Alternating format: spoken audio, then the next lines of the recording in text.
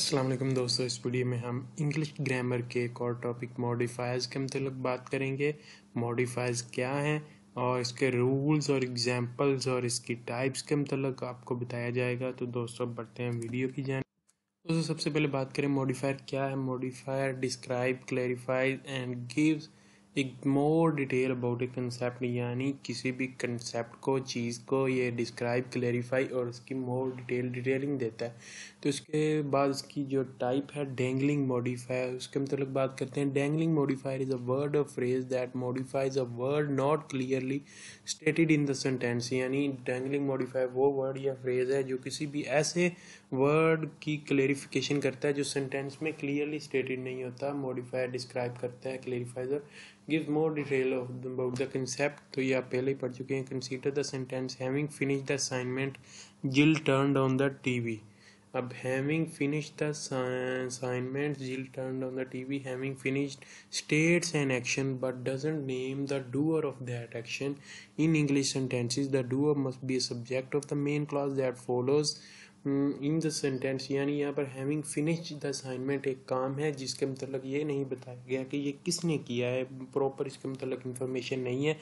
In this sentence, it is Jill, यानी जिल ने ये काम किया है। She seems logically to be the one doing the action. Logically जिल लगता है कि ये इस जिल ने फिनिश किया है असाइनमेंट्स को। And this sentence therefore doesn't have a dangling modifier. तो इसमें डैंगलिंग मॉडिफायर नहीं है। Know consider this sentence having finish the assignments the TV was turned on. अब हैविंग फिनिश द असाइनमेंट एक काम है, is a participle expressing an action but the doer is not the TV itself. यानी TV ने having finish the assignment, TV ने assignments finish नहीं की। तो ये सब्जेक्ट इसमें जो है वो मेन क्लास का सब्जेक्ट टीवी है, लेकिन यहाँ पर फिनिश जो है असाइनमेंट फिनिश वो टीवी ने नहीं की, तो यहाँ पर डैंगलिंग मॉडिफायर नहीं है। सो डैंगलिंग मॉडिफायर की ज़रूरत होगी, यहाँ पर डैंगलिंग मॉडिफायर है। तो इसके अलावा इसमें बात करें TV sets doesn't finish assignment since the doer of the action expressed in the participle has not been clearly stated. The participle phrase is said to be dangling modifier, यानी participle sentence having finish the assignment जो है वो dangling modifier है, उसे dangling modifier के तौर पर लिया जाएगा। टीवी यानी having finish the assignments the TV was turn on, तो यहाँ पर हैविंग फिनिश द असाइनमेंट जो है वो पार्टिसिपल फ्रेज है और इसे डैंगलिंग मॉडिफायर के तौर पर लिया जाएगा। अब नेक्स्ट बात करते हैं जी, conscious of the ever increasing responsibilities the Holi Quran has been taught by the ज़ेबुन to the young girls of the village. यहाँ पर इसका क्या बनेगा जी, the conscious of the ever increasing responsibilities ज़ेबुन had started teaching the young girls of the village the holy Quran।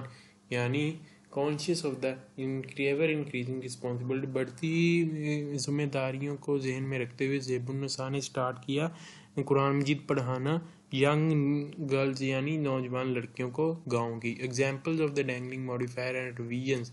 Dangling modifier और revision की example क्या है जी, after reading the original study the article remain unconvincing, यानी the article the subject of the main class didn't read the original study। अब यहाँ पर जी the article जो subject main class का सब्जेक्ट है उसने रीडिंग नहीं की, रीजनल स्टडी की।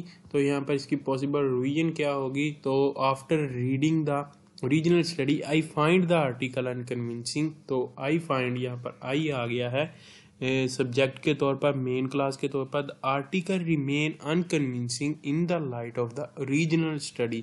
नो मॉडिफाइंग फ्रेज, यहाँ पर मॉडिफाइंग फ्रेज कोई नहीं है, तो ये भी फिक्रा करेक्ट होगा। सही, यहाँ पर नेक्स्ट एग्जांपल देखते हैं। Saying this a heavy stick was lifted by him. Saying this a heavy stick was lifted by him. Saying this he lifted a heavy stick, ये राइट ऑप्शन यहाँ बन पड़ेगा। सेइंग दिस क्योंकि उसने कहा है, स्टिक ने नहीं कहा, तो यहाँ पर डैंगलिंग मॉडिफाई होगा। Saying this he lifted a heavy stick.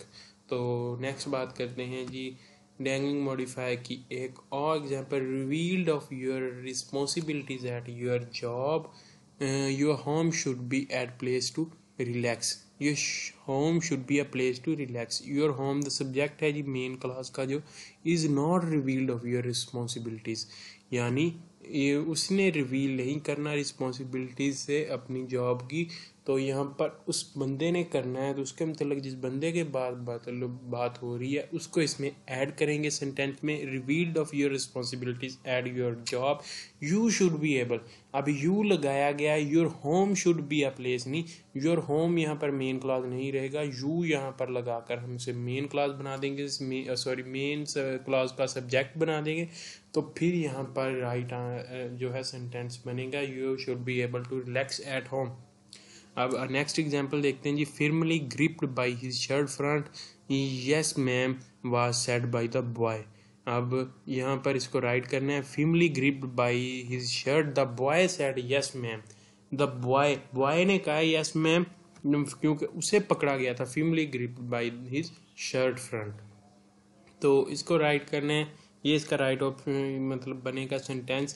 Characteristics dangling modify की क्या है, they most frequently occur at the beginning of the sentence, यानी बिगिनिंग ऑफ द सेंटेंस पे आते हैं most frequently, often as a introductory class of phrase, but at the end of the sentence भी appear हो सकते हैं। तो इसकी at the end of sentence कैसे आएंगे, उसकी एक एग्जांपल देखते हैं। The experiment was a failure not having studied the lab manual carefully.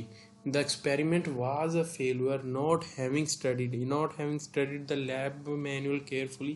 यहाँ पर dangling modifier है। The experiments the subject of the main clause, यहाँ पर जो subject है main clause का experiment है, is not supposed to study, यानी उसने study नहीं करनी lab manuals की। तो यहाँ पर इसको possible revision कैसे करेंगे, they failed the experiment। अब यहाँ पर दे लगाकर इसकी पॉसिबल रिवीजन की जा रही है। They failed the experiment not having studied the lab manual carefully. They often have an ing word जर्न और अ infinitive phrase near the start of the sentence, यानी आपको अक्सर का जर्न या इन्फिनिटिव लगा हुआ मिलेगा स्टार्ट पे सेंटेंस के स्टार्ट पे। तो अब आपने नेक्स्ट एग्जांपल देखते हैं। Lifting the cover of the keyboard a few notes were played by him. Lifting the cover of the keyboard, a few notes ने लिफ्ट नहीं किया कवर, तो जिस बंदे ने किया उसको हम इसका मेन क्लास का जो है सब्जेक्ट बनाएंगे। Lifting the cover of the keyboard he played a few notes. स्क्विंटिंग modifier की बात करते हैं जिससे related to the dangling modifier. स्क्विंटिंग modifier occur when the word modified is not clear और could it be more than one word. These problem can usually be solved by rearranging the elements already present in the sentence. Squinting modifier कैसे अकर होता है, जब word जिसको modify किया जा रहा हो क्लियर ना हो या एक से ज़्यादा वर्ड हो।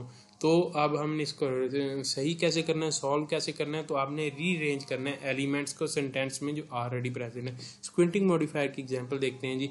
The mystery has been solved after 10 years of the missing portrait. Mystery has been solved after 10 years of the missing portraits. After 10 years, अब इसकी पॉसिबल रिवीजन कैसे है, इसको ठीक कैसे करना है। After 10 years the mystery of the missing portrait has been solved. Mystery of the missing portrait has been solved after 10 years. यानी यहाँ पर आपने सिर्फ उसे रीअरेंज किया स्ट्रक्चर जो उसमें एलिमेंट्स हैं सेंटेंस के, तो फिर स्क्विंटिंग मॉडिफायर को करेक्ट किया जा सकता है। After 10 years the mystery of the missing portrait has been solved, या mystery of the missing portrait has been solved after 10 years। यहाँ पर जो इसकी स्क्विंटिंग मॉडिफायर की एग्जांपल उसमें जो है after 10 years of the missing portrait, यहाँ पर आपको सही तरह से समझ नहीं आएगी, क्लियर नहीं हो रहा है इसका, तो आपने इसको रीअरेंज करना है एलिमेंट्स को सेंटेंस के, ताकि इसके जो है वो करेक्शन हो सके। तो दोस्तों यही थी आज की वीडियो मॉडिफायर में, इतना ही उम्मीद करता हूँ आपको वीडियो पसंद आएगी। वीडियो पसंद आई तो लाइक कीजिएगा, शेयर कीजिएगा। अगर आप इस चैनल पर नए तो चैनल सब्सक्राइब कर लें, साथ वीडियो को भी लाइक कर दें। इस वीडियो में इतना ही, मिलते हैं नए वीडियो के साथ। अपना बहुत सारा ख्याल रखिएगा, तब तक के लिए अल्लाह हाफ़िज़।